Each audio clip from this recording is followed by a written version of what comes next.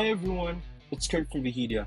If you're having an issue where your FCAM app is being triggered or your screen flashes after coming out of reverse, I got a solution for you.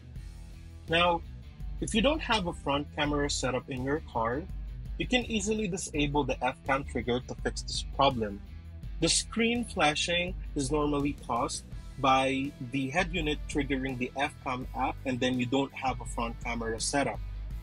So what you need to do is head over to settings, select car infotainment, go to video, tap front cam, and switch it to off.